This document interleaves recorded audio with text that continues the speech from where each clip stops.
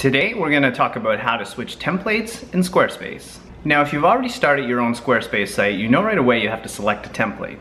But how do you actually switch your template if you don't like the one you originally selected? This is what I'm going to show you today. Now, if you have a SquareSpace site already and that site is live, but you're thinking about, say, redesigning a new one, this video is also for you. You see, what you can do is design a whole other site behind your current live site without any interruption. It's great. Let's take a look. The first thing you're going to want to do is log into your SquareSpace account. Then, on the sidebar, click on Design. Here, you're going to navigate to Template. From here, click on Install New Template.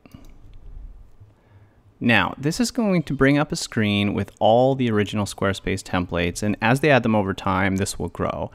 You can simply select any one of these as a starter template for your new design. So in this case, I'm going to go with Native. So once you click Native, a box will pop up, and over on the side, there's a black button that says Start with Native. Click that. And you can see installation was successful. Now, the live template is Bedford. That's the one I originally started with a long time ago. If you come down here and click on Native, there's a preview button. Once you click on the preview button, you're going to see right away on the bottom, there's a black bar that says Previewing Native. Over on the right, there's an option to set this as a live template. And when you do that, that means it's live right away on whatever URL that your domain is mapped to. So you can actually build out your site, your new design, behind the scenes and not have it live. It's a great feature that Squarespace offers.